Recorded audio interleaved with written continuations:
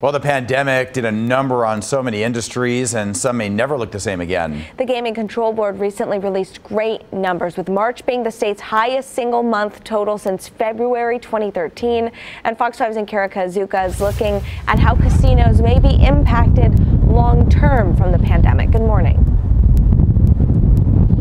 Hey, good morning. So I know that so many of us are so excited to get back into casinos as the way they were before the pandemic.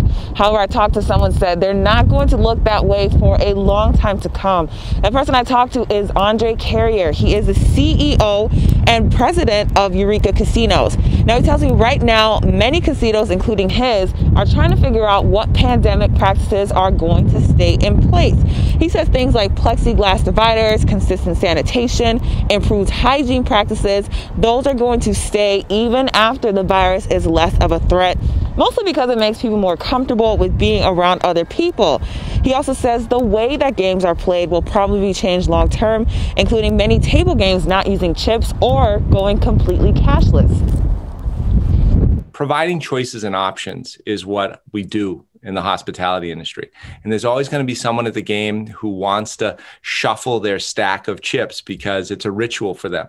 There will also be people who don't and are just as happy to put a $100 bill in a bill validator, just like they do on a slot machine. And so I think we'll see higher and higher adoptions of that.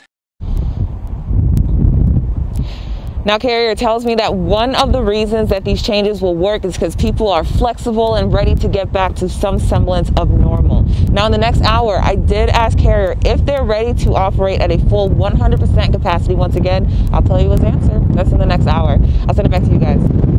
All right, Eureka, thank you.